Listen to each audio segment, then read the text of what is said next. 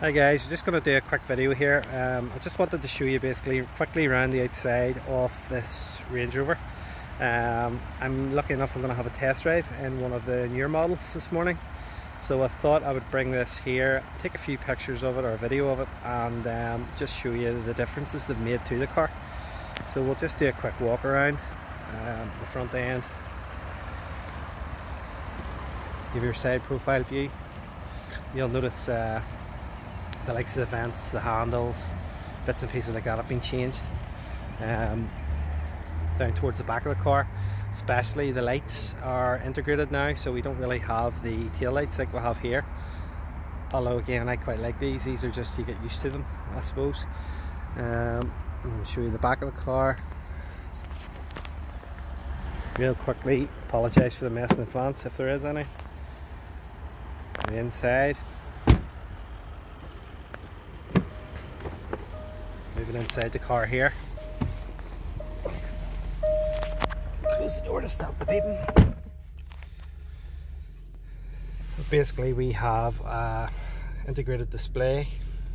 I'm sure you are all quite familiar with it.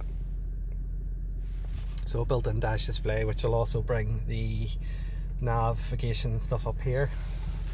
This model is the autobiography, so it has the heated and massage seats, panoramic roof, and we have leather headlining, and also this small fridge for drinks. So yeah, as I say, just a quick video. I just wanted to show how they have changed, and we'll get a look and a drive in this newer model, and then I'll come back to you then. Hi guys, so I've been lucky enough to get a test drive in the new Range Rover. As you know, I currently drive the L405, and I've had every model and shape that there is basically of Land Rover and Range Rover. So as I say, I was very lucky to get a test drive in this, and just thought I would show you around. Quite a lot of differences, and basically the whole car is different. New front bumper, new headlights, new handles, and overall sort of the same sort of shape, but especially around the back, tail lights have changed, and they're all integrated now into the car.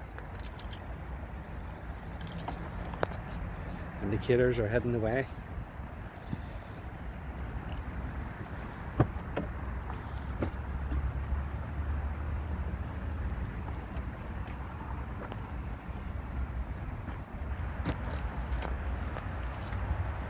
Moving forward into the interior. Handles have different pop-out handles now.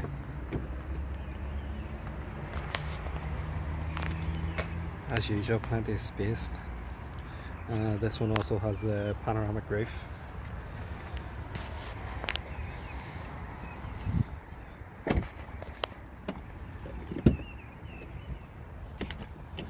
Moving forward inside.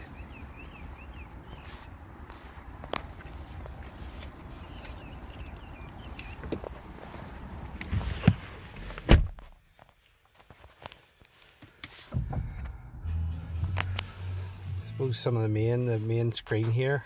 I'm not sure how I feel about that yet, because my one is integrated into the dash, as you'll see, as you've seen. So I don't know. I'm still undecided about the big screens in the dash. I quite like something you can put away out of the way, but then that's just me. New dash, and also, if you can see, we'll start her up.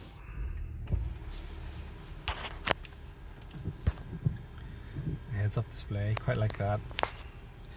Similar to the one on the M4 we were driving back from England there a few weeks back. But overall, very nice car.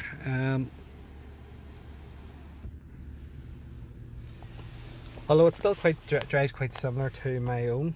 So I think that's a good thing. I think people who have had the models can see the similarities between what you currently have in the newer ones, even though everything has been changed totally. It still feels familiar. So just a wee brief look at the two cars side by side, just for interest, and thanks for watching my video.